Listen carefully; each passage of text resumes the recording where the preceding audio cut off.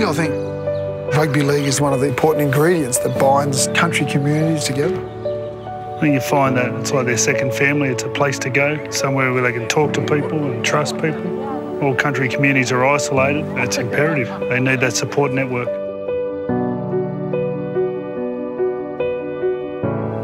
Coming down here to help out with a training session, spend a bit of time with the club, that's a small thing. If we can bring all the community together just for a night, then hopefully it just brings a little bit of ease to what has been a massive knock-on by the death of a local young fella, Darcy Young.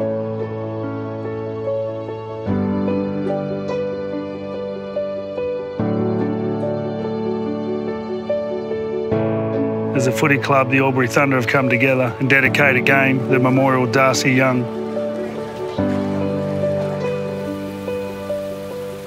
The knock-on effect at a rugby league game is you lose the ball and the other team gets it, it's a scrum, but in real life, a simple error of judgment or driving when you shouldn't, the impact it can have on the entire community is massive.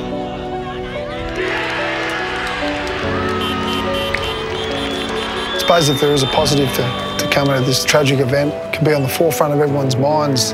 Most people that die on country roads are country people, so it's up to all of us to help out our friends, family, make the right decisions.